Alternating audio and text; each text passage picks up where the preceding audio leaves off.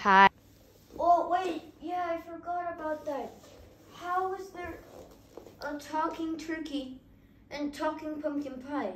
I thought that was from TV show or something. How does that happen? Explain. You have a lot of explaining to do, misters. So start explaining right now. Oh, well, so it was a long time ago. It was just me and Pumpkin Pie. We were at the dinner table, and then out of nowhere, this guy tried to eat us. Like, who would eat us?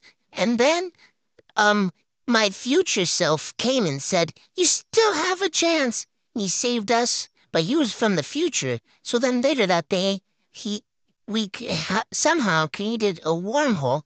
And you know how, like, the powers of the universe is super strong?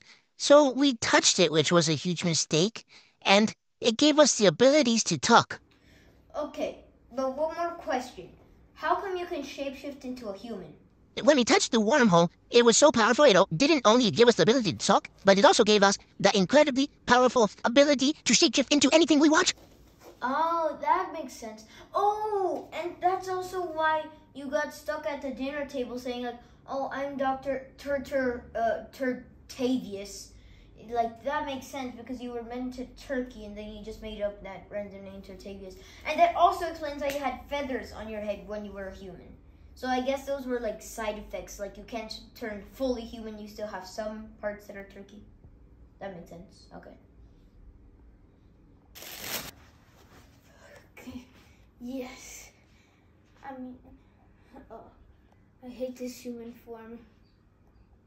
Let's go shopping though. Whoa! Look at all these toys. I know, they're so cool. What do you think you're gonna buy? Oh, it's a skeleton car. Oh, that's cool. Yeah. Are you gonna buy something? Yes, I want to buy this car. Okay, I'll buy this one. Wait a second. Pumpkin Pie? I have a question for you. Yes? I know that turkey in human form is Dr. Turtavius, but what about you in human form? Who are you? Actually, in human form, I'm Uncle Jeff.